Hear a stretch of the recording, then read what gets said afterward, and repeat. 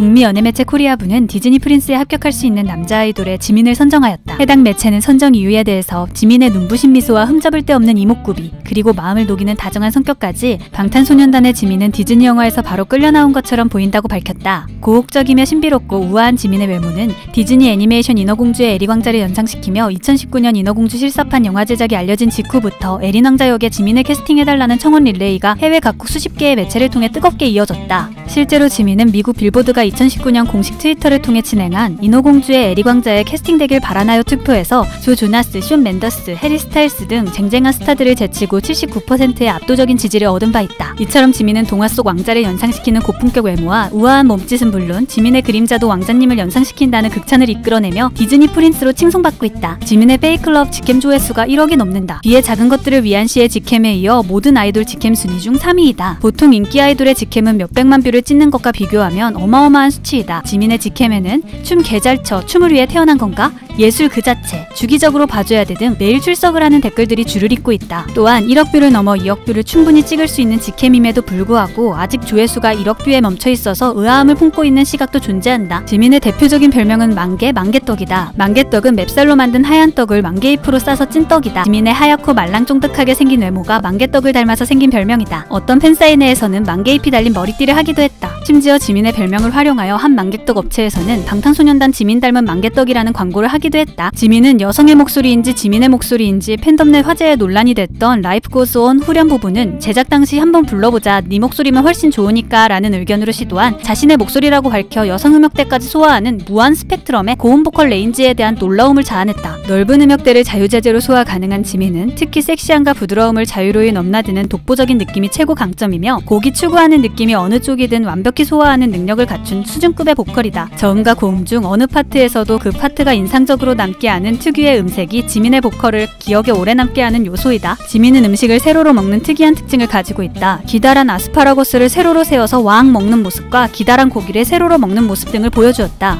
덧붙여 지민은 스테이크를 먹을 때 반지를 모두 빼놓 먹는다고 한다. 지민은 춤추는 콩알이라는 귀여움 터지는 별명을 가지고 있다. 아기 콩알을 연상시키는 뽀얗고 맑은 얼굴 때문에 콩알이라는 별명을 가지고 있는 지민이 춤을 추면 춤추는 콩알이 되는 것이다. 참고로 해외 팬들은 댄싱 빈이라고 부른다고 한다. 지민은 어린 시절 메이플스토리를 했을 때 레벨 29를 달성한 뒤 루디브리엄을 가고 싶어서 지구방위 본부에 갔다가 올라오질 못하고 갇혀서 울며 캐릭터를 삭제했다고 한다. 당시 지구방위 본부는 강력한 몬스터들이 대기하고 있어서 레벨이 낮은 캐릭터들은 탈출하기 힘들어 통곡의 벽이라고 불릴 정도로 악명 높은 지역이었다. 그래서 지민과 같이 탈출하지 못한 다수의 이용자들이 울면서 결국 캐릭터를 삭제하는 일이 다반수였다. 또한 지민은 초등학교 5학년 때 메이플스토리 때문에 친구와 절교한 적이 있다고도 고백했다. 본인의 아이디로 친구와 같이 캐릭터를 키우던 지민은 당시 구매한 메이플스토리 가이드북 뒤에 있는 캐시 쿠폰을 어떻게 쓸지 고민했었다. 지민은 그 친구가 전화 까는 날 말도 없이 캐시를 사용해 캐릭터 머리를 주황색 호박머리로 바꿔놨다며 그래서 전화로 싸우고 절교했다고 말했다. 마지막으로 지민은 캐릭터가 모자를 쓰고 있어서 몰랐다. 그런데 모자를 벗겨보니 주황색 호박머리가 나왔다고 덧붙였다. 메이플스토리 콜라보 방송에서 이와 같이 오픈 에피소드를 밝힌 지민은 이후 멤버들과 함께 아이템을 구상하였고 BTS가 생각한 아이템은 실제 메이플스토리에서 구현되었다. 세계적인 축구 스타들이 방탄소년단 지민아리 인증하여 화제다. 거물급 선수들은 지민의 SNS에 팬심을 드러내고 있다. 트위터에선 레알 마드리드 소속이자 독일 국가대표 토니 크로스가 좋아요를 누른 글이 뒤늦게 화제에 올랐다. 토니 크로스는 지난해 10월 13일 방탄소년단 지민의 생일 축하를 위해 미국 CBS 인기 토크쇼 진행자 제임스 코튼이 자신의 공식 계정에 올린 지민 생일 축하해 라는 글에 좋아요로 응원한 것이다. 잉글랜드 에버턴 소속 하메스 로드리게스도 지민의 생일에 한글 메시지로 축하를 보내 팬심을 보여줬다. 전 프랑스 국가대표 지브릴 시세도 한국 방문 당시 지민이 만든 캐릭터 치미 인형을 가득 구입했으며 특히 그에 따른 방탄소년단 지민이 없으면 살아갈 수 없다고 전하기도 했다. 일본 제1리그 이와사키 유토도 소속 구단 공식 인스타 계정에 커다란 치미 인형을 안고 있는 사진을 올려 화제가 된 바 있다. 뿐만 아니라 브라질 축구팀 그레미오 구단의 팬계정에서 지민 사진에 구단 공식 유니폼을 합성한 지민 사진을 게시하자 소속 선수인 에베르통은 지민의 라이벌은 없습니다. 나도 지민의 팬이다며 지민이 최애임을 공개하기도 했다. 지민은 독일, 영국, 프랑스, 호주, 일본, 스페인 등 유럽, 남미를 비롯한 축구 강국에서 활약하는 많은 스타 플레이어들의 최애로 K-팝 프론트맨이자 K-팝은 몰라도 지민은 안다라는 명언을 다시 한번 증명했다. 한국 간판 축구스타 손흥민도 방탄소년단의 팬임을 인터뷰에서도 밝혀왔으며 최근 손흥민의 골 세레머니가 지민의 솔로곡 필터의 안무와 같은 동작인 것을 본 팬들은 월드클래스끼리 통한다며 응원을 보내고 있다.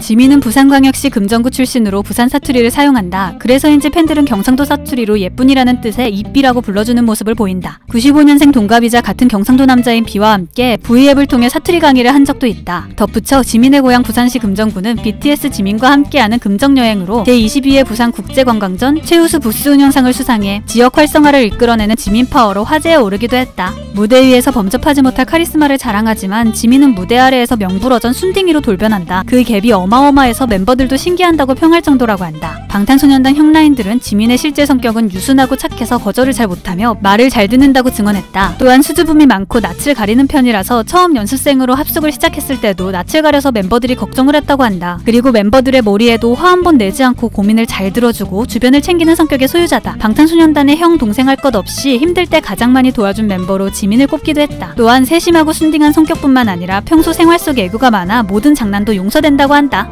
키티갱은 핑크색 머리로 염색한 지민이 마치 폭주족 키티 같아서 만들어진 별명이다. 지민은 봄날 활동을 위하여 벚꽃을 연상시키는 분홍색 머리를 보여주었고 작은 것들을 위한 시에선 진한 핑크색을 보여주며 다방면의 모습을 전했다. 2019년 10월 본인의 생일 앞두고 VM 라이브를 통해 운전면허를 땄다고 밝혔다. 이로써 현재 기준 RM을 제외하고 방탄소년단 멤버 전부 운전면허 취득한 상태이다. 지민은 2020년 8월 인더숲 첫 방송을 통해 직접 운전하는 모습을 보여줬다. 초보 운전자 지민은 그 커브의 약한 모습을 보여주며 으차 미안해요 라고 사과하여 멤버들을 웃게 했다. 방탄소년단 중에서 전국의 안무 중 누군가를 들어올리는 편이라면 지민은 슈가와 함께 들리는 편에 속한다. 아크로바틱에 능하고 멤버들과 비교하여 상대적으로 작은 체격이라 들어올릴 때 덜 위험하기 때문인 듯하다. 들어올리는 멤버 전국과 함께 합을 맞춘 무대는 No More Dream, 2014년 MBC 가요대제전, 블랙스완 페어 안무 등 다수의 무대에서 확인할 수 있다. 수차례 지민에게 애정 공세를 보여온 MTV UK 공식 계정은 여러 번 지민아리에 나섰다. 최근 MTV UK 공식 계정은 알아야 할 것, 5살 지민, 5명의 지민, 어떤 것이 더 좋은가 이란 질문을 게시했다. 라이브 방송 중 멤버들의 대화였던 5살 지민과 5명의 지민 중 어떤 선택을 하겠냐는 질문을 되물은 것으로 당시 멤버 슈가는 5명의 지민을 선택하여 개인 활동을 24시간 시킬 거라는 답으로 지민의 재능과 역량을 높이 샀다. 제 질문을 통해 팬들을 고민에 빠뜨린 MTV UK는 비주얼 때문에 5명의 지민을 선택한 팬에게는 그리고 보컬도 라는 댓글을 지민은 우리의 모든 것이라며 5살 지민을 선택한 팬에게는 지민은 귀여움이 과부하라며 공감했다. 한 팬은 5명의 지민을 고르며 1명 지민보다 나은 점 둘도 셋도 넷도 아닌 5이다 라고 답했고 MTV UK는 매우 좋은 주장을 제시했다며 팬들과 함께 여전한 지민아리에 나섰다. 지민의 MBTI는 언변농숙형 ENFJ다. 지민은 자신을 가장 잘 표현하는 구절로 사람을 좋아하고 긍정적으로 보려고 하는 시각이 강하다를 뽑았다. ENFJ는 동정심과 동료애가 많고 친절하고 재치 있으며